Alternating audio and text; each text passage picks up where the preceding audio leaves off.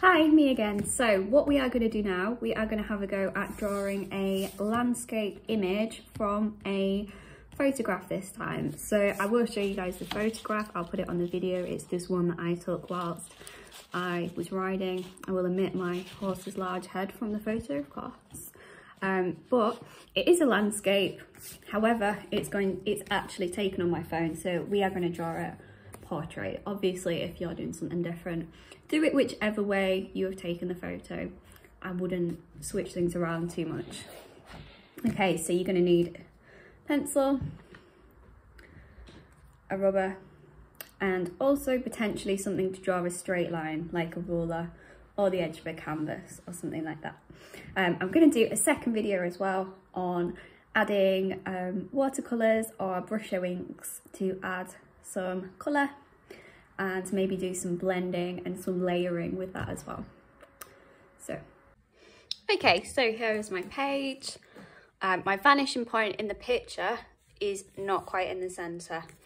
I'm going to plot that in as being about here, okay? The picture that I've took in the format on my phone isn't as tall as this bit of paper. So what I'm going to do, I'm just going to block off a section at the bottom so that I can see whereabouts everything is going to go and it's going to make sense. For example, if I thought this horizon line or the vanishing point, it's just over kind of halfway on my photograph. So if we go from the bottom line being the bottom of the page, it's going to make it about here. Okay, so we would just pretend that that is not there. So what I can see, this is the end of the road. It's a tiny vanishing point, and then the left hand side of the road goes to nearly all the way at the bottom edge, and the other side of the road goes up here. Oh, maybe a bit higher. So as you can see, the things that I am plotting first are your lines coming from the vanishing point. They're going to be the most important. There's also a house in the image, there's a lamppost, there's a tree.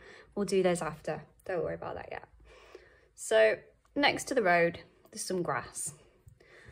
The outside of the grass is lined with a hedge. I'm just going to draw on the edge of the grass that I can see. There's a little bit of a hill at the end, so it means that you can't quite see the end of the vanishing point on the grass area. So it kind of reaches the hill point here, and then it comes out, and I can see from looking at my photograph that the edge of the grass is a tiny bit above halfway, but hardly at all. So I'm going to make it so it meets about there.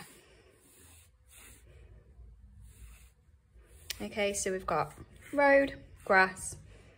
Here is going to be a hedge. Don't forget, when you're drawing things upwards, they're still going to be vertical. So I'm going to plot in the edge of my hedge just here. And as it gets closer to you, it's going to get bigger. The edge of my hedge here looks like it is almost horizontal. The bottom of it isn't quite, it is sloping down a little bit like that. Okay, same with the other side. You've got this grass edge here. We've kind of got a road going down here, but we'll have another look at that in a minute. In the background as well, you've also got some hills and things.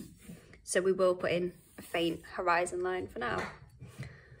Okay, so looking to my left, we've got a house. The house looks like it is right near the side and right close to the edge of the road. So I'm going to plot in one of the lines about here. And the corner of the house is about here. And then we've got the roof. This, still horizontal. This line here, because we're getting a little bit further away now, this one is kind of magnetising in a way towards the vanishing point, only a little. At this moment, I'm looking at the reference picture to get my information. I'm using the rules, but I'm also looking for any changes, okay, because there is a hill There is some stuff in the distance. There's a lot going on in this picture. Right, next to the house, we've got kind of the edge of another house. Like that, quite thin. And then we have got a lamppost, and we have got some kind of trees in the background, but I'm just going to sketch those in. We will put those in later. Another tree. There's a tree along the hedge, so going straight up. Further along, a little bit lower, another lamppost. Well, it's actually a pylon kind of thing, but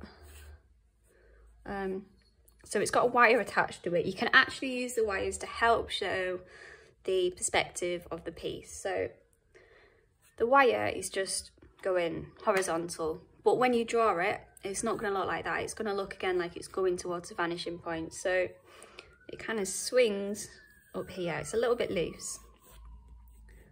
And then we've got a second one just sort of there. Okay, so it's widening as it gets closer, like all of these, narrowing as it gets further away.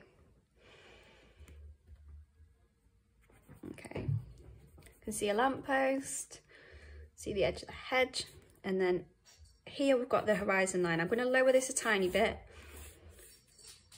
just so it looks accurate. Put it like that. And then we've got some fields in the background. I'm just looking at my reference picture for this because it will be quite tricky to make up, but we can see that there in the background. If we make this hedge maybe a little bit bolder, it might help to distinguish that. There we go.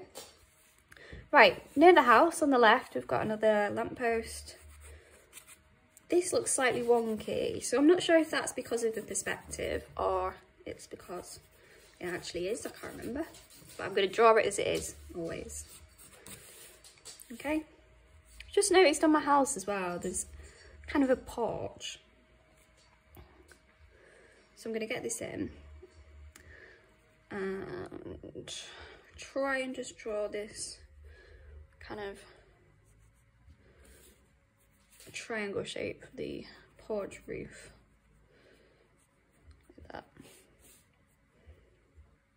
and that's the edge of it. Okay, so we're not looking too bad. We've got the general idea of the piece. I'm not going to do any more because we are going to use some watercolour or brushing over the top, so I'm going to leave that for now.